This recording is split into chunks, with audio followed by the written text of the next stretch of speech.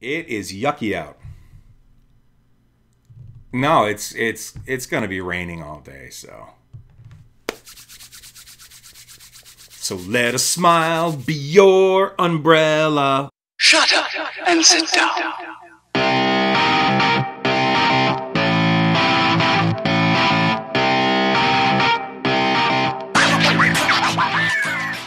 Connectors, what's up? DK here. Hope you're having a good day. It's a little dreary out in South Central Pennsylvania, but that's okay. We're going to make it just a little bit sunnier. Question Wednesday. So I take questions from you guys through social media, either on Facebook or on Twitter, and I try to answer them as best as I can. Special Question Wednesday because it is National Pretzel Day, so go get a pretzel. Let's do this. Is that your real hair? Yep. What's the one piece of advice you'd give to a new board member who has never served on a nonprofit board? Use the question why to your advantage. You're new, you can ask questions like, why is this budget this way? Why do we spend this amount on this? Why do we do our fundraising this way? Ask a lot of why questions. One, because you're going to gain great knowledge that you can use and help yourself in being the ambassador that a board member is to an organization.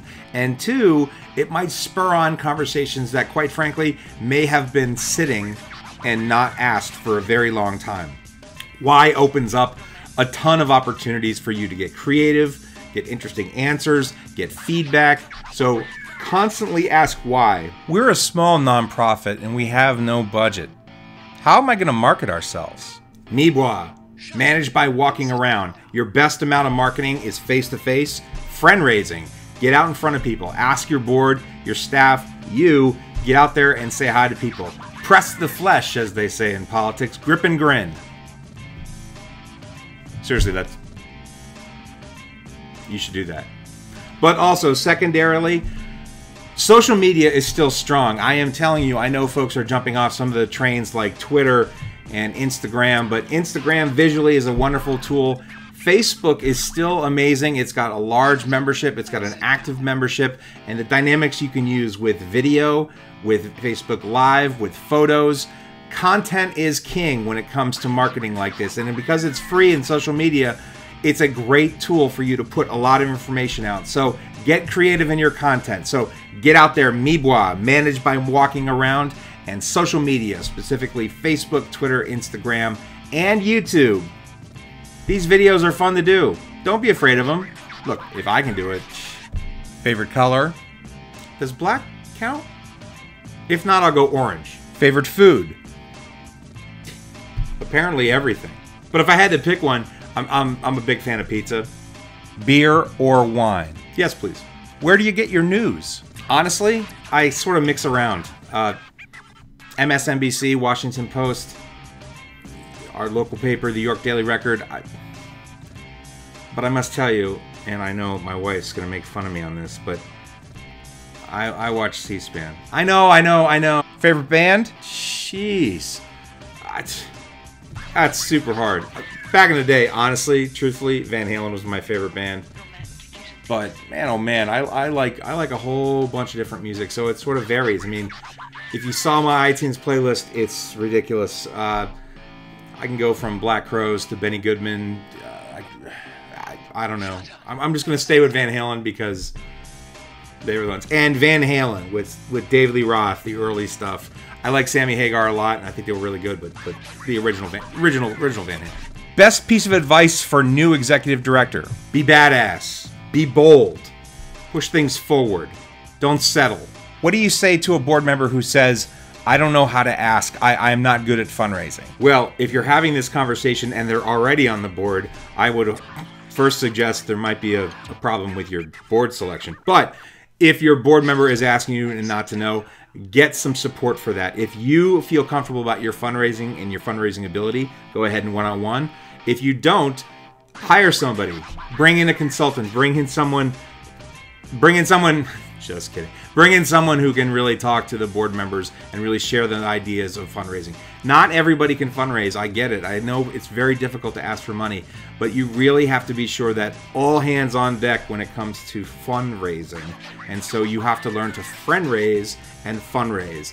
If your board is not helping with that, you're going to be in deficit. Always. You got to have all hands on deck when it comes to fundraising. Best show on TV? I don't really watch a lot of TV. The stuff that I watch or my wife watches, it's usually on something like a Netflix or Hulu or something like that. So I don't really know because I don't really watch. I mostly watch news and live sports. But I really was digging into the Badlands. I thought that was a really cool show. And all the Netflix Marvel stuff, yeah, I geek out to that stuff. So Daredevil and Jessica Jones and Luke Cage, and I even like the Iron Fist, I know. But I think all those are pretty good. Biggest struggle in the nonprofit sector? The sector itself. We think of ourselves as charity, as extra. We use all these silly words, and it really diminishes the amount of power and respect that the sector should have. We're the third largest sector in America. Over 11 million people work for nonprofits. We have a greater positioning that we need to make. We need to have that seat at the table, and we need to say we want that seat at the table. Very often we're sort of afterthought, or only the big nonprofits, the large community foundations or the large healthcare systems are the only ones that sort of wield this kind of influence at ways. And we are really the tipping point when it comes to community development. So it's just that we need to get involved in our own best interest more and be proud of our sector. Nonprofit power. Worst part of the job of a nonprofiteer. Grants, grant filings, grant forms.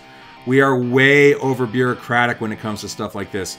We can't think of new innovative ideas. We think we're suggesting new innovative ideas, but really what we're putting into boxes and files and forms. We're about this close away from DMV world of bureaucracy. I wish we could really get rid of most of that stuff.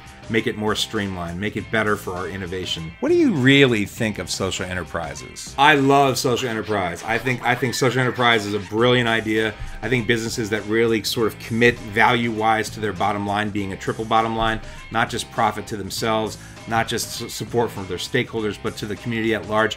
I am a huge fan of organizations that really commit themselves to that. I'm also very excited and interested to explore more the idea of nonprofits themselves converting more into social enterprise so that they are less reliant on things like, well, like I said before, like grants and fundraising in the most traditional sense, ways that they could bring in direct and indirect services, bringing company ideas to a nonprofit. And I know there's a pushback in the sector about how nonprofits need to be more like businesses.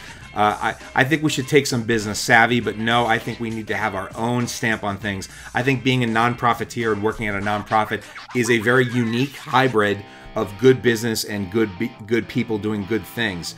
And yeah, I think we just need to be a little bit more secure in that. So social enterprise, big fan. Do you like animals? Well, I better. I got 2 cats floating around here somewhere, so the answer is yes. But honestly, I wasn't really a big animal guy most of my life. But I got 2 cats in Earl and Izzy, and they're pretty cool. Should I start a nonprofit? Or should I look for another one? I'm not sure what another one means, but I just did a video. I'll put a link in the doobly-doo below about this, about how to start a nonprofit. And the first thing I always suggest is don't. First, look around your community and see what else is out there, because very often we have a lot of nonprofits that are replicating services and doing the same work and don't even realize it and don't even know that they others exist in their community. So first I would do a lay of the land and see what's out there. But secondly, yes, if you start a nonprofit, I think it's noble work. I think it's fantastic work. But first, see what's out there, because you don't want to replicate service. We have a lot of replication in the sector, and sometimes the community needs it, sometimes they don't. But yeah, get in, man. Nonprofiteering is awesome. Do you do live speaking gigs? Heck yeah. I actually love doing it, and it's a big part of what I do at Connect the Dots Movement is go out to conferences and meetings and retreats and speak the good word of the nonprofit sector and being a nonprofiteer and having nonprofit power. So yes, I do that quite often. So if you're interested, you can email me right here, and yeah, I'll come out. You have a place and you have people, and I'm ready. Seriously, how old are you? Why is everybody so obsessed with my age? Let's just say I'm old. I'm Gen X. Do you have a problem with this whole thing of millennials and baby boomers and how they work? I don't know why there's this thing about a problem with this kind of stuff. Every generation, the job of every generation is to piss off the generation before it. I think that's a punk rock thing that has always lived in our society, because every generation thinks that they've got it better. I know I thought as a Gen Xer that the baby boomers, we figured it out better, and that all the things that they did right and they did wrong, we can either improve or get rid of, or that we were that. And then millennials came along. I don't know. I think we have to understand, and we have to have some empathy and understanding of what each, in general, what each generation brings to the table. But you know, I'm never a big fan of the one size fits all anyway. You know, look at this. I mean, I got this crazy hair, so people automatically think I'm sort of a crazy person, which I might be. But they may think a certain thing because of my outside appearance and may not know all the layers of me. So, no, I'm not really, no. What's the best part about working in the nonprofit sector? The people. That's easy. Anybody who gets into the nonprofit sector, there's passion and purpose behind them. Nobody wakes up and says, I got to find a job, let me work for a nonprofit. Mostly because we have limited budgets and we have limited scope of work, and there isn't really a lot of succession because there's not a lot of positions very often. You work at a small organization. But, you know, even if you work at a large organization, a large nonprofit like a university or a hospital, there's purpose behind a lot of what people do. So I'm a big fan of just the fact that I think fellow nonprofiteers are all about purpose-driven, and I love that about them. There are struggles within the sector for sure, but there's one thing I think that the overarching thing that we can all agree on, and that is, one, working for purpose makes it feel pretty good at the end of the day when you go home and you're beat tired, or maybe you had a long event, or you had a fundraising gala, or just wrote a grant all day. At least you could take some good stock in the fact that the work you did was meaningful. The second thing is sort of tied into the people who work there. It's the people we serve, whether you work in environment, education, arts, human services. The people that we serve, you get a general good feeling about what you do and who you're representing. So there's nothing better. Would you ever run for office? You know, before moving Connect the Dots HQ up here to South Central Pennsylvania, I lived in Washington, D.C. for 15 years. I was right in the middle of all. And I loved it. I love DC. That is absolutely my second home. But I prefer to be sort of the guy behind the guy, I think.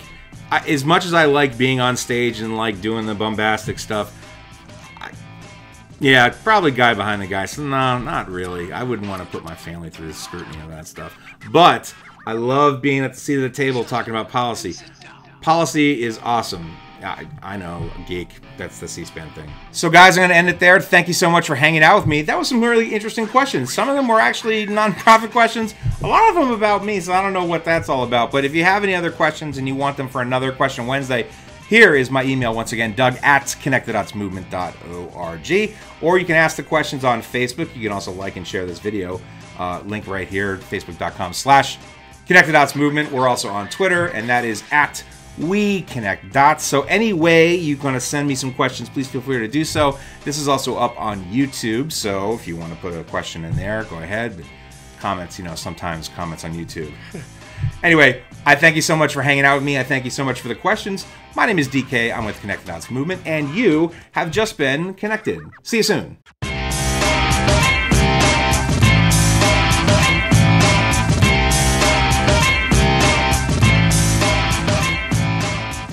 Nonprofit Power.